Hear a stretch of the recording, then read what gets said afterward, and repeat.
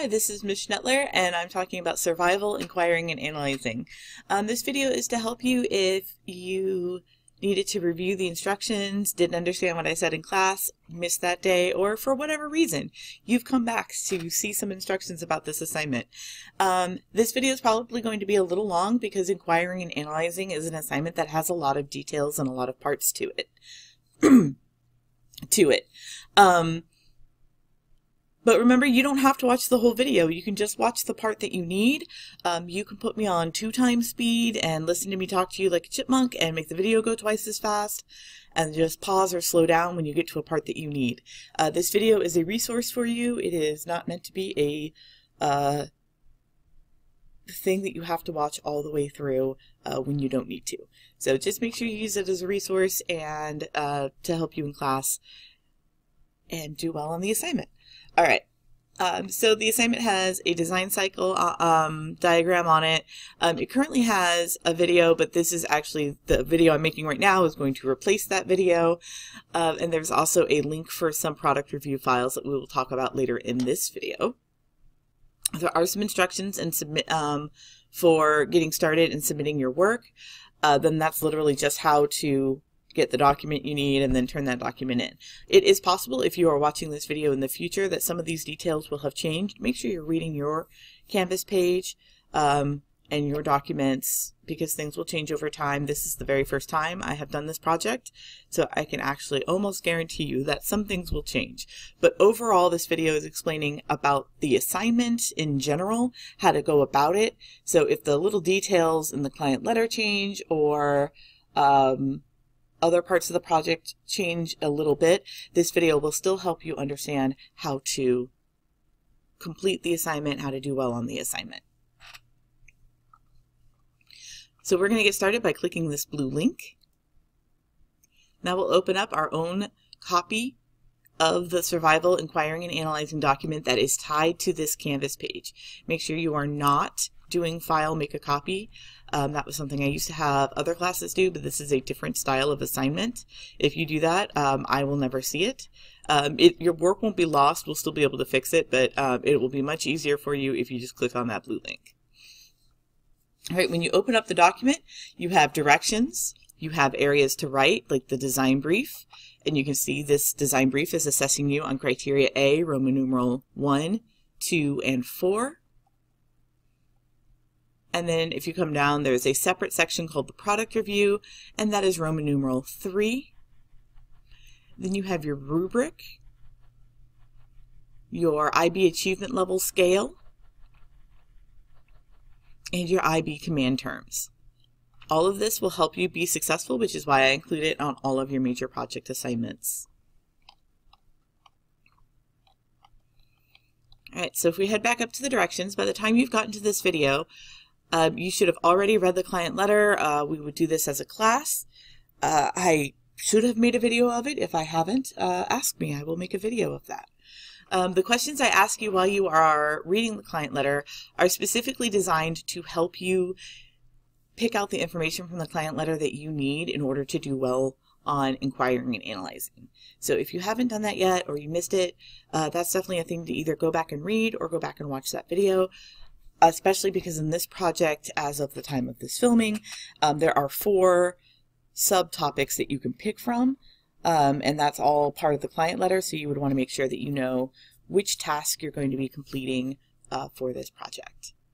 So after reading the client letter, you want to work to create the problem statement. You may need to use inference skills to help you write the problem statement. So if I scroll down, I can see that the problem statement is Roman numeral 1, and that there are some helper questions. I can also see that there's some boxes above here. The client is whoever asked you for help, specifically the company or the organization that is asking you for help, rather than a specific person. Currently, as of the filming of this, it's the Camp Council. I'm hoping to come up with a cooler name in the future, but that is what we have right now. The designer is simply you. Currently, this is a solo project, but if you're working with a team, then you would also put your team member names.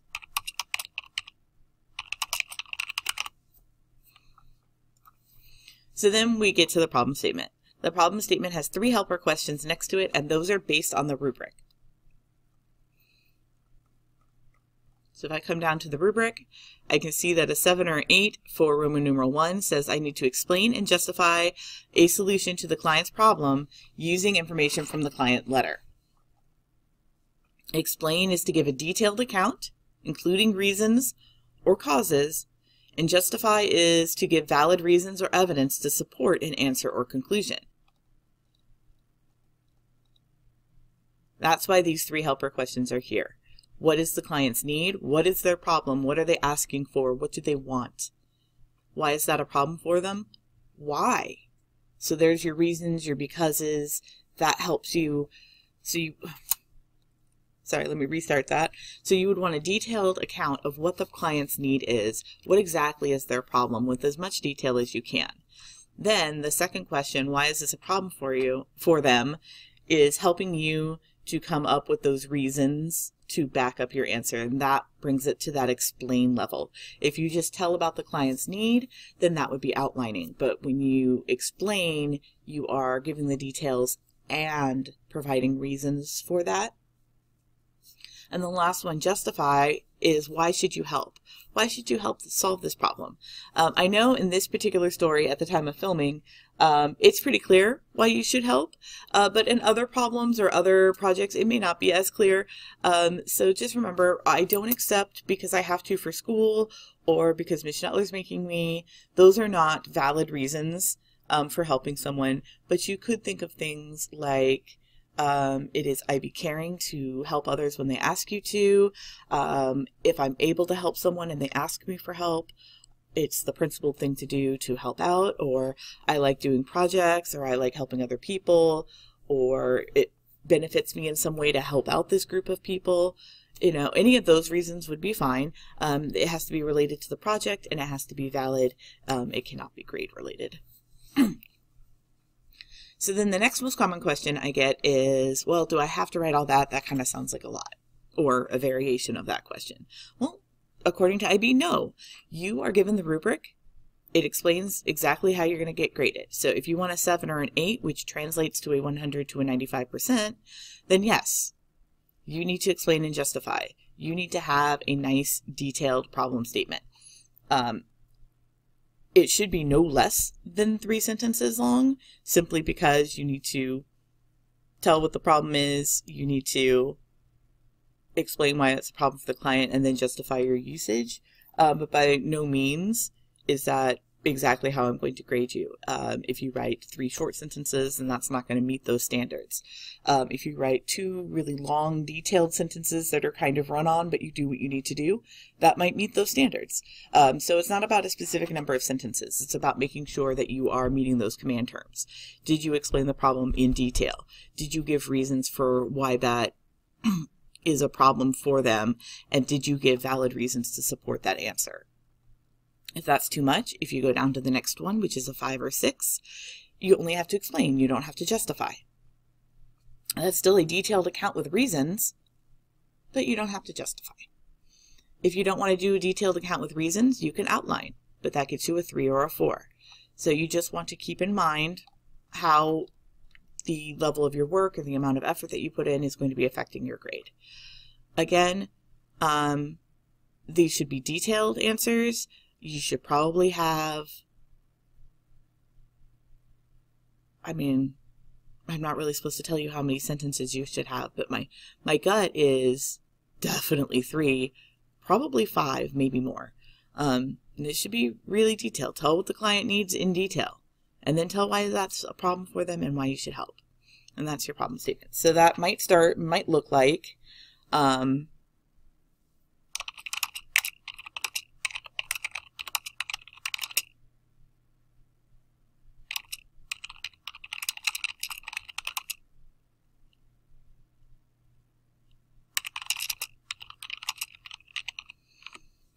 again, this is just one of the tasks that was provided. Obviously, if you picked a different task, you would put something different here. The camp counselor needs a diagram and a model for this. You might go, the camp needs this because they want a model of it because. Like, why would they want a model? Why wouldn't they just want you to build it? Why does the camp need the thing that they've asked you for? Why does the camp council want a diagram and a model? You know, maybe they're not engineers. Maybe they don't have that background. They don't understand how mechanisms work. So they need to see how it's going to work. They need to see how the camp resources are going to be used before they agree to spending time and people on this project. Whatever it is. And then the I should help or something, your justification. Again, those are samples. Those are not real sentences. This would not score well. I'm just giving you a little bit of some ways to start some sentences and some verbal encouragement to get your paragraph out there. Next down is your design statement. That's pretty simple. You're just going to fill in the blank with whatever it is that you're making. If you're doing the solar array, you're going to fill in the blank with the solar array. If you are doing the vehicle that switches from 2 to 4-wheel drive, you're going to put that in there. If you are doing the equipment transport, that's what you'll fill in the blank with. If I scroll back up to the directions, we are now on step 3. Part of preparing a design brief is researching topics that will help you to solve the client's problem.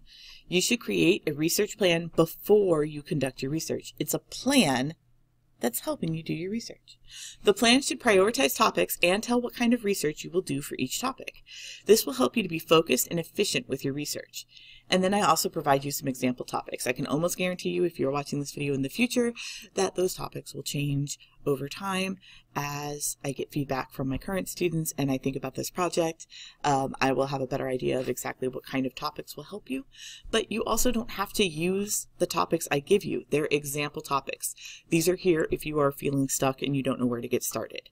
But you can, of course, do any other topic that you feel that you need to know on how to be successful on this project. The research is for you, to help you build a background of knowledge that's going to be useful when you start coming up with ideas. So you get to pick the topics. Now we're going to scroll down.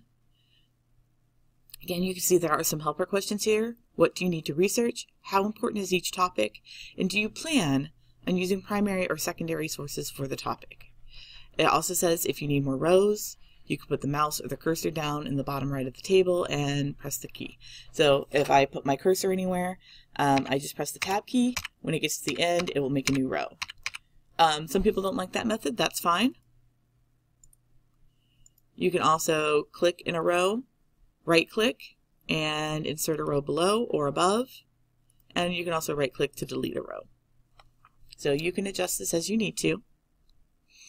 If you accidentally click on something and it super messes up this table, because this is a table inside of another table, remember you have your undo button, or you can hit Control Z.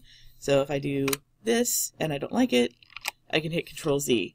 Or if I accidentally mess up my table, again, Control Z or undo will fix that. All right, let's go down to the rubric and see what is expected of us. Constructs a research plan which states and prioritizes the primary and secondary research needed to develop your own machine independently. So that would mean outside of this video, outside of the directions that I've given in class, you're able to just do this. You don't need me. The 5 or 6 is the exact same words except for with some guidance. So that means if you need me to help you a little bit beyond the instructions that I provide initially. Then we have states the research needed to develop your own machine. So then it gets quite different. So we're no longer prioritizing primary and secondary research. So that'll be important, because if you don't tell me if it's primary or secondary research, or you don't prioritize, I cannot score you higher than a 3 or a 4. But again, you might be okay with that. Maybe the research plan is too much for you, and that's where you decide that you're not going to put some of your effort. That's up to you. But I think you'll find that the research plan is, let me put it this way. I think a lot of students are initially intimidated when they see the research plan, but I'm hoping that what I show you today will take some of that away. It's not a scary thing. It's just a thing that you maybe haven't seen before or don't use a lot in your other classes. It's literally just a plan of what you need to research. In the time that we are living, we have all been down an internet rabbit hole. If you don't know what I'm talking about, that's when you start looking up one thing and then you see something else and you click on that and then you click on that and you click on that. And before you know it, you are looking at bunny rabbits that live in a different country and you had started off doing research for your science class. All right, it happens. A research plan helps to kind of prevent that action and helps to make sure that you are spending your time researching on something that is going to help you do well on your project. I usually limit the amount of time that you have to research in class. Currently, I've been doing about 2 days of research in class, but that changes depending on the project and what's going on. So it may be 1 day, it may be 3. Make sure you ask me in class. But the idea is, if you only have 2 days to research, and you need to research multiple topics to be able to do well on your subject, a plan is going to help to make sure you use that time well. So for topics, again, I have my helper topics up here. Mechanisms, how to make a model using found materials, which is what the current pandemic class is doing in the future. Hopefully you'll be using robot bits. Systems of mechanisms, machines, and any other topic that you feel you need to be successful. Now, one of the tricks on this is, again, kids will ask, how many topics do I need to have? Well, if you notice in the rubric, it doesn't tell you. You need as many research topics as you need to do well on the project. So that's saying if you are a kid in middle school and you have never learned about mechanisms before and you have never made a machine with multiple mechanisms working together to do a project, you probably need to do a lot of research. And it's not an insult. It's just when you do something that you've never done before, you probably have a lot to learn about it. One of my big suggestions is break up your topics, because then you get more topics. So in one of the previous classes, students had to look up fine and gross motor skills. Well, don't look them up together. Look up fine motor skills and look up gross motor skills as 2 separate topics. Now you have 2 topics instead of 1. But I am expecting you to do a good deal of research. You should have multiple topics. Okay, again, for IB, I'm not supposed to tell you a number, but I'm saying I've given you 5 to start with. So it would be ill-advised to do much less than that, and probably very good advised to do more than that. All right, so let's set them down. So rather than mechanisms, let's think about specific mechanisms. So I chose the solar array as the example for this video, and I'm just going to stick with it at this point. So I need mechanisms that can go around a corner, because that's one of the requirements for the solar array, is it has to go around a corner. So I need, sorry that my chart is under the microphone. I need to research mechanisms that have a perpendicular setup so that they can go around a corner. So I'm using my quick reference chart. So I'm going to research the worm and wheel. I'm going to research the rack and pinion. I'm going to research the universal joint. I'm going to research a chain drive and a belt drive.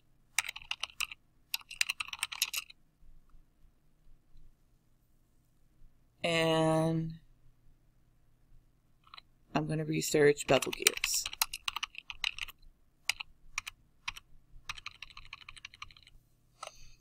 Okay, I may also need to look up mechanical systems. How am I going to get all of these different mechanisms to work together? Oop.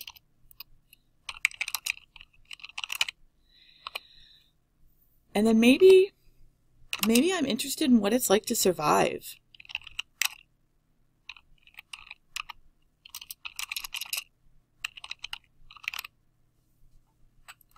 And my last one,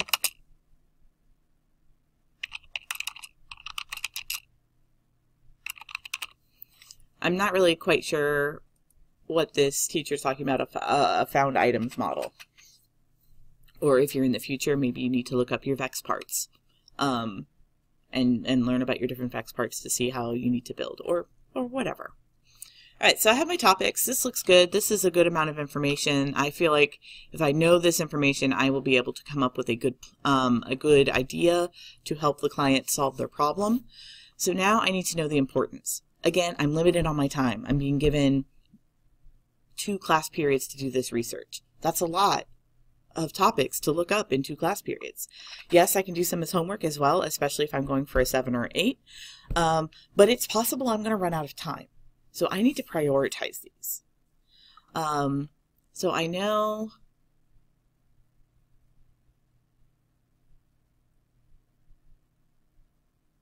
sorry, my brain was processing. So I need to prioritize these so that if I run out of time, the topics that were left over were the least important. I'm still going to probably do okay if I didn't get to them. I want to make sure that whatever information I absolutely need, I research first. So, y'all, I'm struggling. All right, how you decide to label the importance is up to you. You can do numbers. If you do numbers, make sure you tell me which number is the most important and which number is the least important, and I can take it from there. If you just number it, I don't know. I don't know if you're using golf rules where 1 is best, or if you're using basketball rules where 8 is best. So make sure you label best and worst, or most and least. Or you can label them medium, high, low. I've had kids come up with other ways to label the importance, but the importance is just what order should you do the research in? You're basically ordering them. You're prioritizing them. Which one is most important for you to research? So I'm going to do the medium, high, low. So I'm going to say the chain drive I think is low because it doesn't really go around a corner. My chart says it's, my chart says it's parallel, not perpendicular. Okay, well that's why, because it's wrong. Universal joint, that might be useful. So I'm going to say medium. I'm going to say, I really think a bevel gear is going to be good for me. So I'm going to say high on that one. Rack and pinion, again, I don't think it is perpendicular, but I don't think it's going to help me get directions around a corner. I'm going to go low on that one. Worm and wheel, maybe. So I'll put that one at a medium.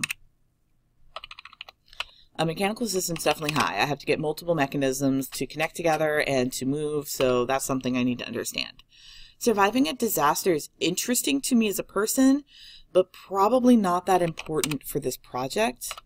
And I do have to figure out how to make a model to show the camp council, so I'm going to put that as a medium. So now I know the order. So I know I'm going to look up topics 5 and 6 first. Then I'm going to look up topics 1, 3, and 8. And if I have time, I will look at 2, 4, and 7. Now I have to talk about the type of research I'm going to do. This is simply primary or secondary resource. And what you are planning on using. It is not a promise. It is not a contract.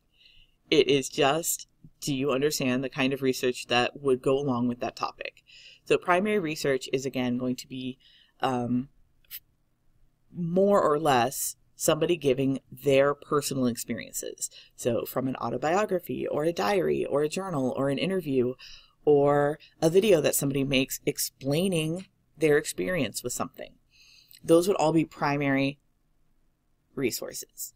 A secondary resource is someone explaining something that didn't happen to them or explaining a factual thing, but not, again, a factual thing that they personally discovered. So any kind of report, most websites that you use to do research, Wikipedia for sure is secondary research.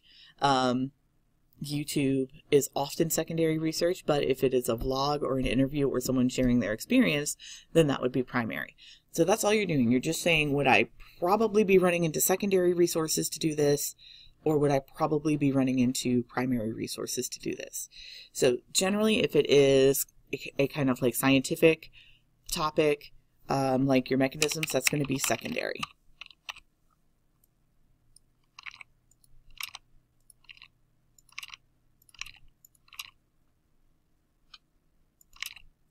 But this one, what it's like to survive a disaster, that's probably going to be people's primary. It might not be. I might end up finding a website that is someone telling me what other people have experienced, and that might end up being secondary. That's okay. But right now, I'm aiming to do primary research. That's my goal. And now my research plan is done. It's got lots of topics, they're all prioritized, and it tells what kind of research they're going to do, or I'm going to do. So this is a good to decent research plan. I come back up, now we're on step 4. After conducting your research, you need to be able to analyze and report your findings of what you've learned, and how what you've learned will apply to this project. It should be in your voice. What did you learn? What do you understand now that you have done the research? What conclusions can you make now that you've done your research? Plagiarism is not acceptable. Multiple quotes and long quotes is not acceptable. This is not an essay. You do not need a quote. Paraphrasing must be done well, and you still have to cite it. When I say paraphrasing must be done well, paraphrasing is, again, putting something into your voice, telling me what you understand. I don't want it to sound like a bunch of 30-year-old engineers wrote your project. You guys are smart, but you are in middle school. It should sound like you wrote it. It should sound like you're telling me what you've learned. That's what I'm interested in. If I want to know what Wikipedia has to say or what Google results say, I can do that myself. I'm your teacher. I want to know what you've learned. All right, let's scroll down to the rubric. And we are on the green section now. You must have a complete design brief which presents the analysis of relevant research on machines. The design brief is detailed and based on the client letter. Your research findings should analyze information that you need to be able to design a machine in your own words. Plentiful citations that are properly formatted. That's a lot. You've probably noticed by now, and if you haven't, I'm going to tell you. Getting a 7 or an 8 on IB criteria is always achievable, but it is almost always above and beyond work. Right? Like here you had to justify on top of it. Here you had to be able to do it on your own without asking for help. Analyzing is a big one we have to talk about. That's in the command term. So again, do you have to do all that? No, you can do less, but again, you're going to go down an achievement level. Just keep that in mind. I do feel like the green Roman numeral 4 on this assignment is probably the most intense and requires the most work. So make sure you're regulating your time. If you're running behind schedule, it's 1/4 of your project. Maybe go here if you need to. But you can definitely do this. 100% believe. Okay, so develop means to improve incrementally, to elaborate or expand in detail. That's what we're really talking about here, to elaborate, expand in detail. So your findings need to be telling me in detail, what did you learn? What do you understand better now that you've done your research? And then you have to analyze.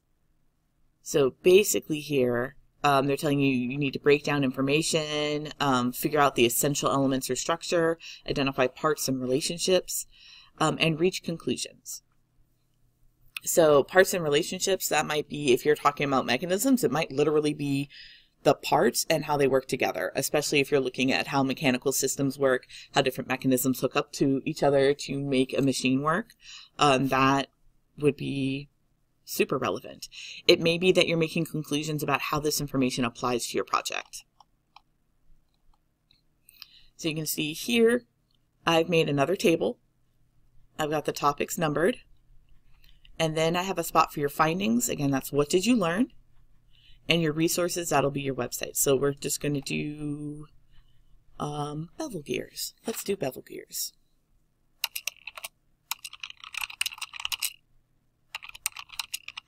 You do not have to start all your sentences with I learned or anything like that. I find it just helps you to put it in your own voice. So if you struggle with that, it's a good suggestion, but it's certainly not a requirement. So I'm going to do a bevel gear search. Oops, that's just a bevel. Let's do bevel gears. Okay. So I have a definition here. If I didn't know what a bevel gear was at all, that might be useful to me. I can see there's a Wikipedia page. This looks like a really technical page. Another thing you can do, if you find that maybe this looks too technical, you can put teens or kids next to it. And sometimes it will give you some information that is geared towards people who aren't already in their 20s and 30s, haven't graduated college. Again, it's not that you're not smart. You just still have a lot of learning to do and a lot of school ahead of you. So sometimes those websites are intended for people who've already finished that. So let's go to Academic Kids. Click on that. Oh, okay, this website doesn't work anymore. So never mind. Let's go to this one. Let's go to the top one.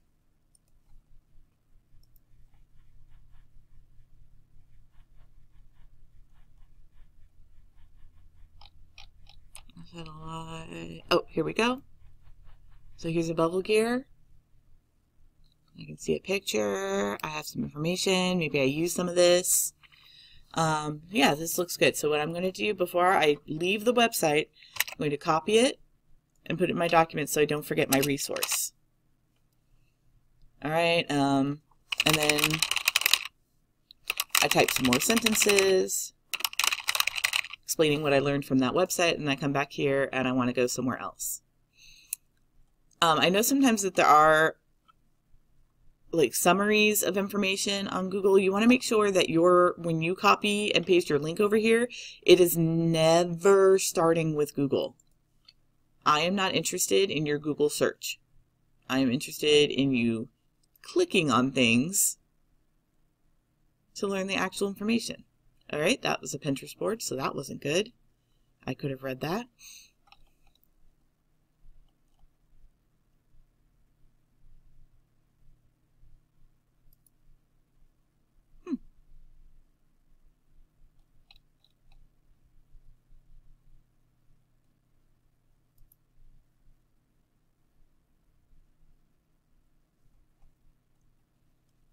All right, this one has a ton of information. That's really good. Okay, so let's say I decide to use this website as well. And I add some more text. So I want to make sure I've got my findings, that I tell what I've learned about each project. It's in my own voice. Then I also, again, if I'm going for top points, I need to analyze it. I either need to break down the parts and find relationships between the parts, or I need to come to a conclusion about how this is useful for my project. So I might say, based on my research, bevel gears,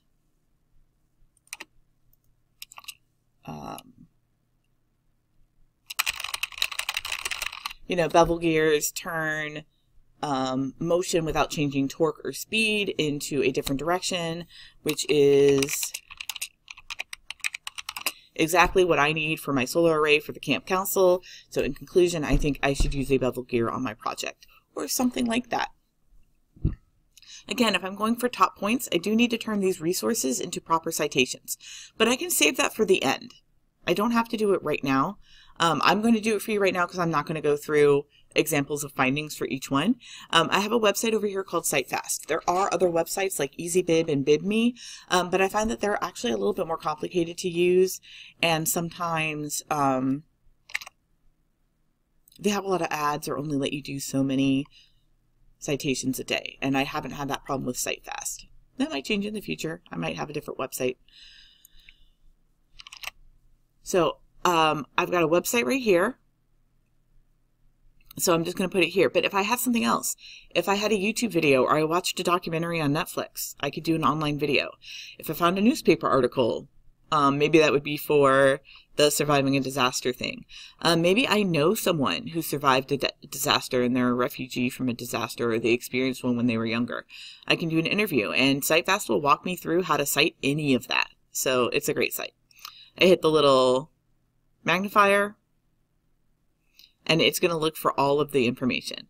It's going to fill it in as best it can. It could not find an author or a date, so I want to go back to the website and look. So this is the Kittle one. And that's probably the most common issue, is it can't find an author or a date. So we always look. Sometimes humans are better at finding that information than computers. So here's a date. There is no author. but I can put a date in there. It looks like October 21st at 2020. There we go. October.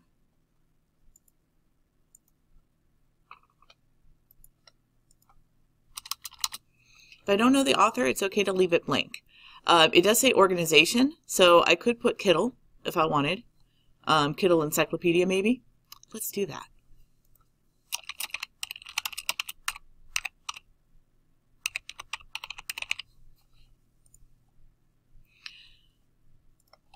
And it has automatically generated my citation down here.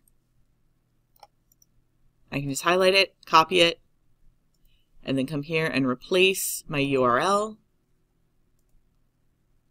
with the proper citation.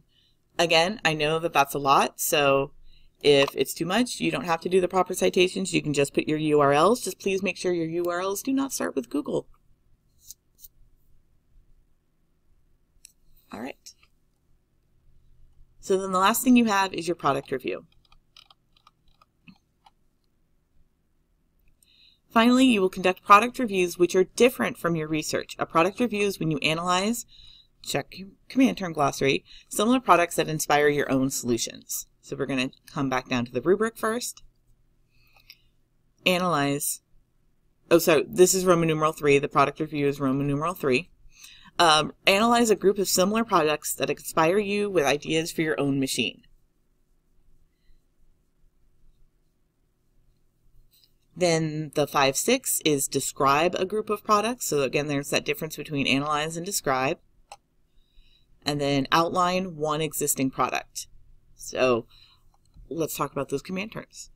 So analyze, again, you're going to be breaking down. You're going to be looking at other people's projects. At least at the current time of this video, that's what I have planned for you. I have found other people who have done similar projects and put together a list for you. You can research or product review something else, but I would say don't, simply because it's extra work that you don't have to do. I've already found the products for you. You don't get graded on finding the products. You get graded on analyzing them or describing them. So I would stick with that and use what I've given you. But if you want to do something different, you are absolutely allowed. It is your research project. So to analyze them, so again, I need to be breaking them down. How are these going to inspire me with ideas for my own machine? And it could be good or bad. I could see a project that I don't like and be like, oh God, that was not good. Gosh, I really hope that my project does not look like that. That's okay. You can put that in your analysis. You can say in conclusion, they did not turn around a corner like they're supposed to, and thus this was not a successful project, and I need to make sure that mine does turn around a corner. It could also be like, oh, you know what? They ended up using a worm and wheel for their mechanism instead of a bevel gear like I was thinking, and it actually worked out really well. So I'm going to keep that in mind for my own project.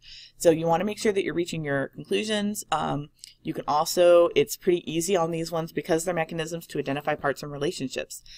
You can identify the input and describe verbally what's going on. So first they turn the crank, and then a gear train moves, which activates the chain drive, which activates the belt drive, which then makes the solar array rotate. And you can explain those relationships. The torque does not change, the speed does not change, or the torque does, or the speed doesn't. The direction of travel changes. It goes from rotary motion to an oscillating motion, whatever it is. So this project does actually lend itself to product review really well, in my opinion. But if analyzing is too much, you can always go with describe. And describe is give a detailed account or picture, not a literal picture, but like a verbal picture of a situation, event, pattern, or process. So you, again, would still want to talk about it in a lot of detail, but you don't necessarily have to break down the parts and relationships or come to a conclusion about how it's related to your project. Again, it says group. It does not define what a group is. I'm going to say a group is more than 2. And I have left you 4 blanks. And you will notice that I get to make a decision between whether you got a 7 or an 8, or a 5 or a 6. So that is up to you. I suggest you do as many as you possibly can. But notice that it's 1. So it's 1 or a group. So doing 2 isn't going to do you anything. You want to do 1 or at least 3. Also outlines. So if you don't reach a describe, even if you do 5 similar products, if you just write a sentence about each one, or you write a couple of sentences and they're not very detailed, you didn't hit describe. Describe is a detailed account. If you just wrote a couple of sentences kind of just briefly describing, that's outline. So even if you have 5 projects with 5 sentences, I can't score you higher than a 3 or 4 because you didn't go higher than outlines.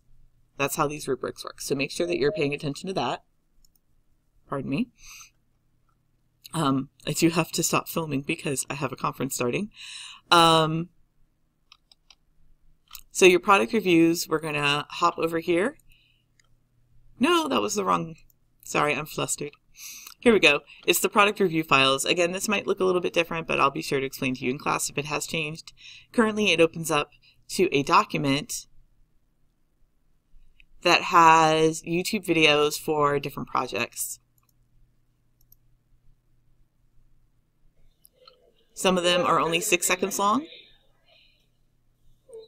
Some of them only show and don't talk. Some of them are longer, and whoever is presenting the project talks about their project. But you would, again, just analyze. So their input is over here. It does go around a corner. It does rotate a solar panel. I don't know that I feel this solar panel is tilted towards the sun, but you might feel differently. But you could talk about how the energy flows through the mechanism, how the different mechanisms are connected, what you think the council would think about this, or what ideas from their design you would like to incorporate into your own design. Those would be things that you would want to address in your review. Just make sure that you are picking the correct ones for your group. And wrong tab, all you do here is put in your similar product here. And then you would describe and analyze it over here. Again, it should be a good deal of writing, but you are provided with the time for that. I know this video was long, but like I said, this particular assignment is a little bit involved, and I wanted to make sure I was detailed with it because it is worth a lot of points in your class, and it's a chance for you to show what you have learned as far as designing and mechanisms and robotics and just, being an amazing kiddo. I hope this was helpful, and please stay safe.